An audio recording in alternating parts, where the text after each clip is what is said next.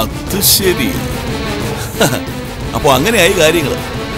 തൊട്ടതിനും പിടിച്ചതിനൊക്കെ കൂടെ നടന്ന് സഹായിച്ച് ഞാനിപ്പോ അവശകുനമായി. എങ്ങനെ അവശകുനമാകാതിരിക്കും? തുടർച്ചയായി രണ്ടാമത്തെ തോൽവിയാ എന്റെ ജീവിതത്തിൽ ഉണ്ടായിരിക്കുന്നത്. തോൽവിയുടെ എണ്ണം പറഞ്ഞ് കുറ്റപ്പെടുത്തുമ്പോ റോസ് ഒന്ന് ആലോചിച്ചോ, എന്തുകൊണ്ടാണ് തോറ്റത്? റോസ് തോറ്റിട്ടുണ്ടെങ്കിൽ അതിന് കാരണമായിട്ടുള്ളത് റോസിന്റെ കൂടെ ഉള്ളവർ തന്നെയാണ്. അതെ അതെ, സമ്മതിച്ചു. ഞാൻ തന്നെയാ എന്റെ എല്ലാ തോൽവിക്കും കാരണം. ജീവിതം, ബിസിനസ് എല്ലാം നശിപ്പിച്ചത് ഞാൻ തന്നെയാ. കൂടെ നടന്നവരും കൊണ്ട് നടന്നവരും എല്ലാം പുണ്യാളന്മാർ. പോയിക്കോ, എങ്ങോട്ട് വേണമെങ്കിലും പോയിക്കോ. ദയവ് ചെയ്ത് ഇനി എന്റെ മുന്നിൽ വരരുതെന്ന് മാത്രം.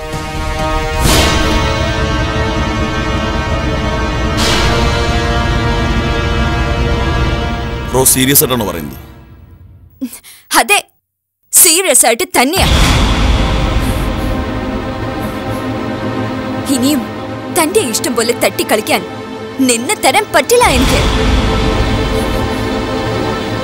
റോസ് ആലോചിച്ച് തന്നെയാണോ സംസാരിക്കുന്നത്? ആലോചിച്ചെടുത്ത തീരുമാനങ്ങളെല്ലാം വമ്പിച്ച വിജയമായിരുന്നല്ലോ. അതുകൊണ്ട് തന്നെ ഒട്ടും ആലോചിക്കാതെ ഒരു ഡെസിഷൻ എടുക്കായി റോസ്.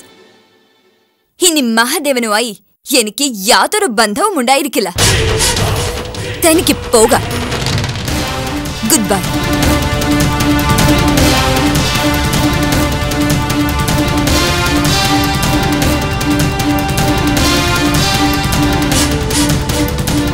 ഓക്കെ.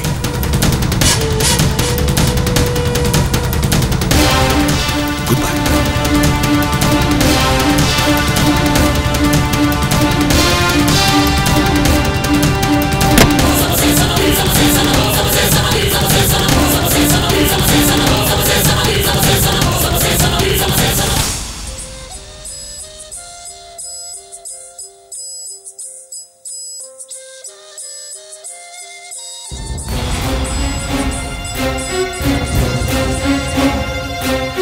Hello.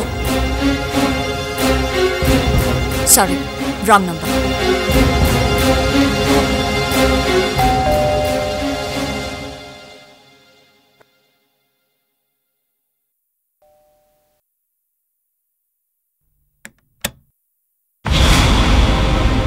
ഓഹോ, നീ ഇങ്ങോട്ട് വന്നോ? ഞാൻ നിന്നെ അങ്ങോട്ട് വന്ന് കാണാനിരിക്കുകയായിരുന്നു. കേറി വാടി ഇങ്ങോട്ട്. ചോദിക്കട്ടെ നിന്നോട് ഞാൻ. മാഡം എന്നെ തെറ്റിദ്ധരിക്കരുത്. തെറ്റിദ്ധരിക്കണോ ശരിയായി ധരിക്കണോ എന്ന് ഞാൻ തീരുമാനിച്ചോളാം. നീ ആദ്യം അകത്തേക്ക് കയറി. കേറി വാടി ഇങ്ങോട്ട്. പറയടി, ഞാൻ നിനക്ക് തന്നിരുന്ന ശമ്പളത്തേക്കാൾ കൂടുതലായി എന്താടി സ്വാമിയർമ്മയുടെ നിനക്ക് തന്നത്? എന്റെ സർവ്വ സ്വപ്നങ്ങളും തകർത്തെറിഞ്ഞിട്ട് ആരുടെ ധൈര്യത്തിലാ നീ എന്റെ മുന്നിൽ വന്ന് നിന്നതെന്ന് അറിയണം എനിക്ക്. നിന്റെ ഒരു ഒറ്റ മൊഴിയാ നിരഞ്ജനെ എന്റെ മുന്നിൽ വീണ്ടും ജയിപ്പിച്ചത്. എന്താടി, നിന്നെ കൂടെ കെട്ടിക്കൊള്ളാന്ന് വാക്ക് തന്നു അയാൾ. മാഡം ആവശ്യമില്ലാത്ത കാര്യങ്ങളെ ചിന്തിച്ചു കൂട്ടുന്നത്. കോടതിക്ക് മുന്നിൽ ഞാൻ സത്യം പറഞ്ഞു എന്നല്ലാതെ മാഡത്തിനെ ഞാൻ ചതിച്ചിട്ടില്ല. നിർത്തടി. എന്റെ പേഴ്സണൽ സെക്രട്ടറി എന്ന് പറഞ്ഞ് നടക്കുന്ന നീ എനിക്കെതിരെ തന്നെ മൊഴി കൊടുത്താൽ ചതിയല്ലേ അത്? ഞാൻ പറഞ്ഞില്ലേ മാഡം, നിരഞ്ജൻ സാറിനെ പോലെ ടാലന്റഡ് ആയ ഒരു ഗായകന്റെ ശബ്ദത്തിന് വിലക്ക് ഏർപ്പെടുത്തുന്നത് ഒരിക്കലും ഒരു നല്ല കാര്യമാണെന്ന് എനിക്ക് തോന്നുന്നില്ല. നീ എന്താ എന്നെ ശരിയും തെറ്റും പഠിപ്പിക്കാൻ വന്നിരിക്കുക? മാഡത്തിനെ തിരുത്താൻ ഞാൻ ആരുമല്ല. പക്ഷേ പറയേണ്ട ചില കാര്യങ്ങൾ പറയാതെ പോകുന്നത് ശരിയല്ല എന്ന് എനിക്ക് തോന്നി. എന്താണ് നിനക്ക് പറയാനുള്ളത്? നിരഞ്ജൻ സാറുമായുള്ള വിവാഹത്തിന് മുൻപേ തന്നെ ഞാൻ പറഞ്ഞതാ ആ ബന്ധം മാഡത്തിന് ചേരുന്നതല്ല എന്ന്. അന്നും മാഡത്തിന് പിടിവാശിയായിരുന്നു. ഒന്ന് ആലോചിച്ച് നോക്കിയേ. ഒരുപാട് ചതിപ്രയോഗത്തിലൂടെയല്ലേ നിരഞ്ജൻ സാറിനെ കൊണ്ട് മാഡം താലി കെട്ടിച്ചത്. ഇത്ര നാൾ എല്ലാത്തിനും എന്റെ കൂടെ നിന്നിട്ട് ഇപ്പൊ നീ നല്ല പിള്ള ചുമയാ. ഇത് വെറും അഭിനയമല്ല. ഇനിയും ഇങ്ങനെ മുന്നോട്ടു പോയാ മാഡത്തിന്റെ നാശത്തിന് ഒരു പ്രധാന കാരണക്കാരി ഞാനായി പോവും.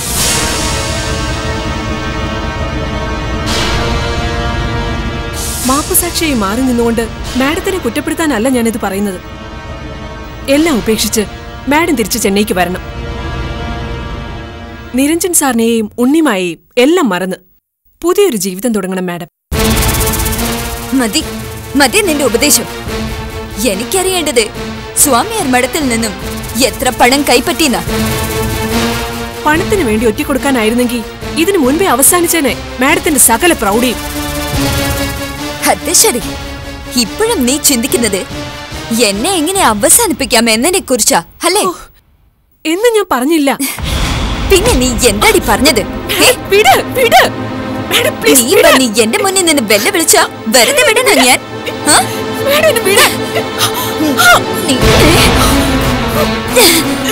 നീ ചതിക്കുവല്ലേ?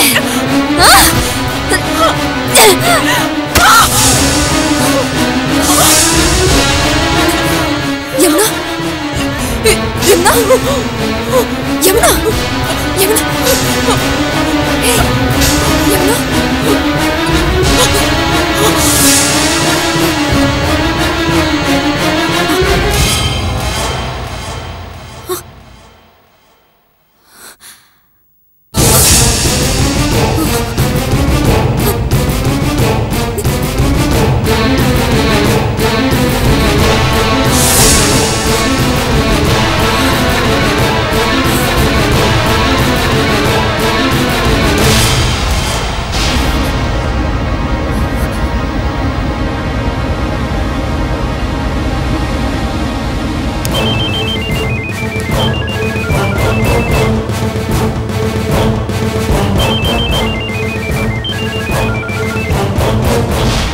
റോസ്, ഇത്ര പെട്ടെന്ന് അവസാനിച്ചോ തന്റെ വാശിയും വരയൊക്കെ? മാധവൻ, എനിക്ക് അബദ്ധം പറ്റി. എന്നോട് ഉടക്കി പറഞ്ഞതാണോ റോസിന് പറ്റിയ ഏറ്റവും വലിയ അബദ്ധം? എന്തുപറ്റി ഇത്ര പെട്ടെന്നൊരു കോംപ്രമൈസ്? മാധവൻ അത്യാവശ്യമായിട്ട് ഇങ്ങോട്ട് വരണം. എന്നെ ഒന്ന് സഹായിച്ചു പറ്റും? വരാം. ഒട്ടും വൈകാതെ തന്നെ ഞാൻ അവിടെ എത്താം.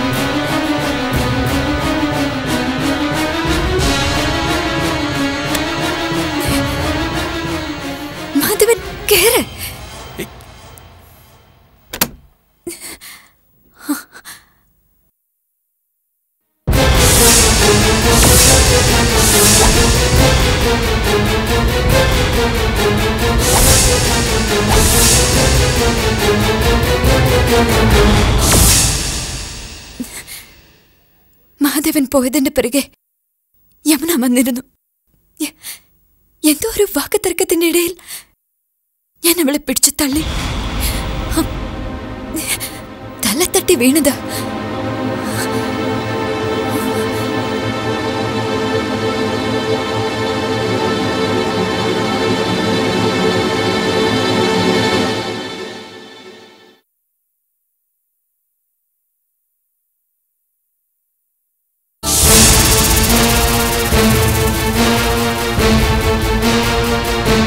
കഴിഞ്ഞില്ലേ? ഒരു പണം. അയ്യോ മാധവൻ, ഇനിയിപ്പോ എന്താ ചെയ്യാ? ഇതാണ് റോസെ ദൈവം ഉണ്ടെന്ന് പറയുന്നത്.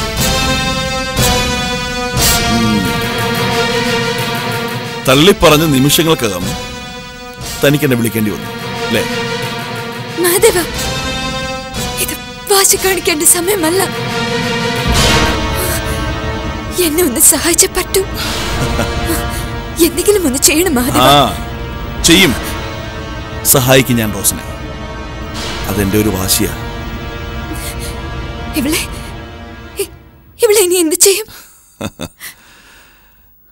ചത്താൽ എല്ലാരും എന്താ ചെയ്യാ? അത് തന്നെ ചെയ്യും. മാധവൻ എന്തെങ്കിലും ഒരു വഴി പറ. എന്റെ റോസെ, ആരും അറിയാതെ ഈ കിടക്കുന്ന സാധനത്തിനെ എവിടെയെങ്കിലും കൊണ്ടുപോയി ഒരു കുഴി വെട്ടി അങ്ങ് മൂടും. എന്നിട്ടെന്ത്? ആസ് യൂഷ്വൽ റോസ് ഒരു പരാതി എഴുതി കൊടുക്കും.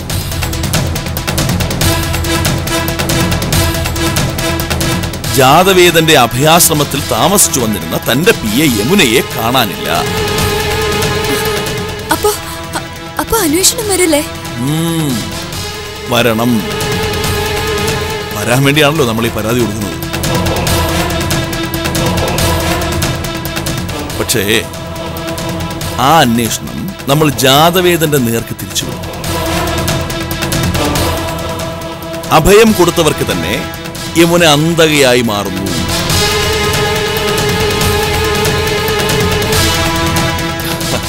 എന്റെ റോസ് ധൈര്യമായിട്ടിരിക്കേ.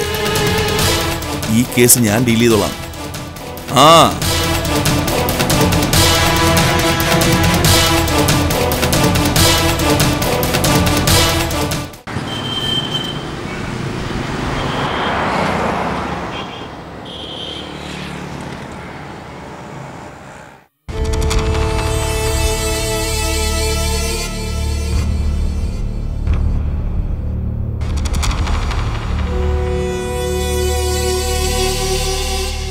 ചില നേരങ്ങളിൽ ഇങ്ങനെയാണ് റോസെ.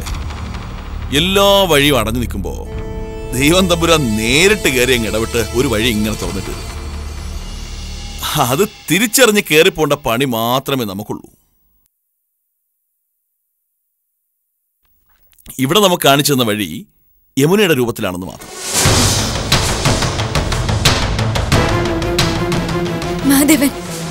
ബോഡി എന്ത് ചെയ്തു പറ. അതെന്തിനാ റോസ് അറിയുന്നത്? ഒരിക്കലും ഒരുത്തനും കണ്ടുപിടിക്കാത്ത വിധം നശിപ്പിച്ചിട്ടുണ്ട് ഞാനതിനെ. താൻ കൊടുത്ത പരാതിന്മേല് പോലീസ് അന്വേഷണം ആരംഭിച്ചിട്ടുണ്ട്. സംഗതി പെണ്ണും ആശ്രമമൊക്കെ ആയതിന്റെ പേരില് മൊത്തത്തിൽ കൊഴുപ്പ് കിട്ടും. ജാതവേദന്റെ അടിവേരിളകി തുടങ്ങുമ്പോ നമ്മളൊരു കണ്ടീഷൻ വയ്ക്കും മുന്നോട്ട്. ഉണ്ണിമായയുടെ കല്യാണം മുടക്കി തരണം. പ്രത്യുപകാരമായി യമുനയ്ക്ക് എന്താ സംഭവിച്ചതെന്ന് പുതിയൊരു കഥയുണ്ടാക്കി മൃതദേഹവും കാണിച്ചു.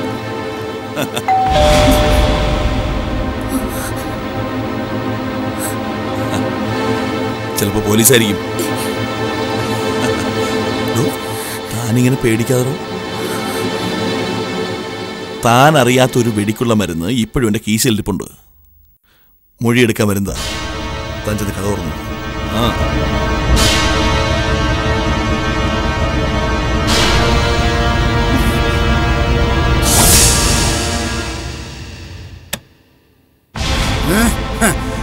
അവൻ എവിടെ? ആ മഹാദേവൻ എന്താ കാര്യം? കാര്യമൊക്കെ ഞാൻ അവനോട് പറഞ്ഞോളാം. ഇവിടെ കയറി ഇങ്ങനെ ഞെളിഞ്ഞു നിൽക്കാതെ എവിടെയെങ്കിലും പോയി ഒന്ന് രക്ഷപ്പെടാൻ നോക്ക്. കൈലാസത്തില് മണിക്കൂർ ഇടപെട്ട് പോലീസ് കയറി ഇറങ്ങിക്കൊണ്ടിരിക്കുക. എന്തിനെ പറ്റി പോലീസ് വന്നത്?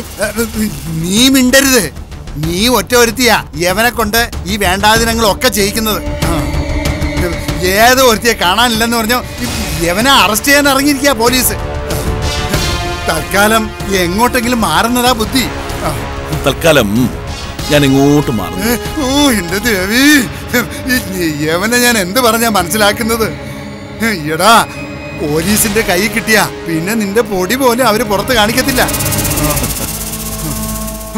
ഈ മഹാദേവനെ അറസ്റ്റ് ചെയ്ത് ഇല്ലാതാക്കുന്നതിന് വേണ്ടി ധൈര്യമുള്ള പോലീസൊന്നും തൽക്കാലം ഇവിടെ ഇല്ല. പോറ്റിയ മഹാദേവ, വീമ്പ് പറയേണ്ട സമയമല്ല ഇത്. തന്നെ അന്വേഷിച്ച് പോലീസ് ഇവിടെ വന്നാൽ അത്തോടെ എല്ലാം പൊളിയും. പോറ്റി പറയുന്നത് പോലെ എങ്ങോട്ടെങ്കിലും മാറി നിൽക്കുന്നതാ ബുദ്ധി. എന്തിന്? തന്റെ എല്ലാ പ്ലാനിങ്ങും പോലെ ഇതും ഫ്ലോപ്പ് ആയതുകൊണ്ട് എനിക്ക് ഒരു കാര്യം ഉറപ്പായി. ജാതവേദനയെ ഒന്നും ചെയ്യാൻ പറ്റില്ല നമുക്ക്. പോരാത്തതിന് നമ്മൾ കൊടുങ്ങുകയും ചെയ്യും. അത്രയ്ക്ക് പേടിയുണ്ടോ റോസ്? ഉണ്ട്. എങ്കിലും കാര്യം ചെയ്യാം. എന്നെ അന്വേഷിച്ച് SI ഇവിടെ എത്തുന്നതിന് മുമ്പ് ഞാൻ അങ്ങോട്ടൊന്ന് കണ്ടോളാം. എന്നാലേ കളി ഒന്ന് കൊഴുക്കൂ. മഹാദേവ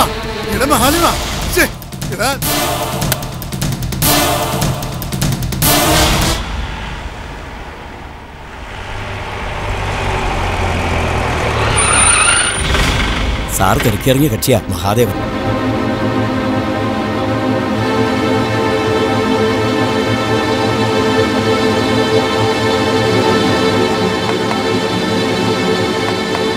ഇറങ്ങി വാടാ ഇങ്ങോട്ട്.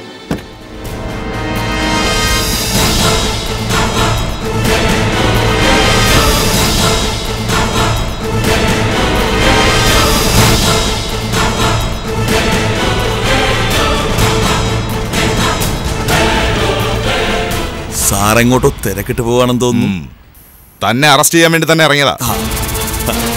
യൂണിഫോം ഇട്ട് നിൽക്കുന്നു, അതും തോളത്തിരിക്കുന്ന നക്ഷത്രങ്ങളുടെ എണ്ണത്തിൽ തുല്യത പാലിക്കുന്ന ഒരു പോലീസുകാരനെ കണ്ടാൽ ഓടിച്ചെന്ന് കയറി താനെന്ന് വിളിക്കുന്നത് അത്ര നല്ല ശീലമാണോ? ശീലവും ശീലക്കേടും ഒക്കെ തൽക്കാലം അവിടെ നിൽക്കട്ടെ. മഹാദേവൻ ഇപ്പൊ സ്റ്റേഷൻ വരെ ഒന്ന് വരണം. ഒരു മാൻ മിസ്സിംഗ് കേസിൽ എനിക്ക് ചിലത് ചോദിച്ചറിയാൻ. വരുന്നത് സ്റ്റേഷനിലേക്ക് തന്നെയാണ്. അതിനു മുമ്പ് SI സാർ ഇതൊന്ന് വായിച്ചു.